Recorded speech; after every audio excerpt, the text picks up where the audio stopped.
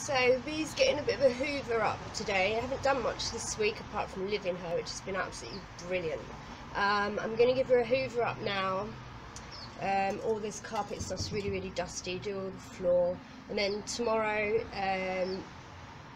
the towel lift comes off, which is brilliant because it's using a lot of diesel, dragging this heavy towel lift. It's probably about 400 kilos on the back, which is just totally unnecessary. So yeah, I'm going to get on with giving her a bit of a clean, and then tomorrow the towel lift comes off.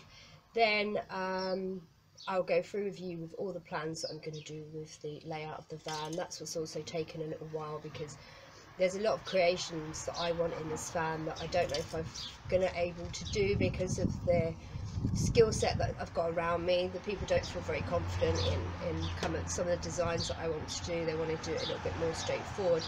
I don't know, I'll see. I don't think my ideas are too difficult, but then again, I haven't built anything before. So anyway, let's get on with the hoovering up and the cleaning up.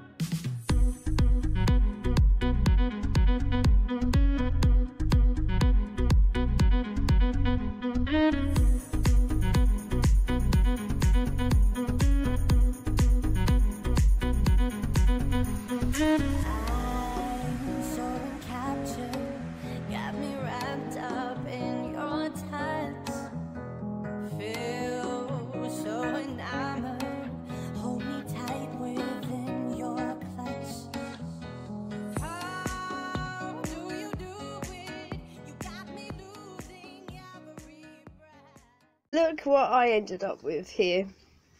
I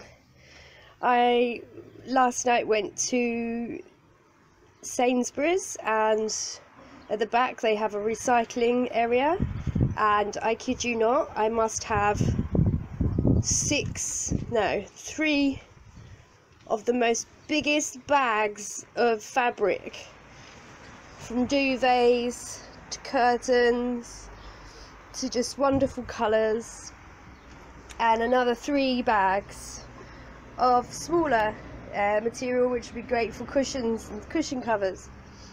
I also picked this up as well, that was sitting there. So yeah, really chuffed. I don't think I need to worry about my blinds anymore. I might think it's possible I might have enough fabric. What do you think? A new discovery, people. I have disco lights. These must be the safety lights for the disabled people, you know, partially blind. But I've just got out my door, and because the headlights are on, I've seen that I have these lights. This is so cool. Betty B, you do just keep on giving and giving. You may only do 56 miles per hour, but you're a speedy rocking chick in my eyes. Amazing. I love you, Betty B.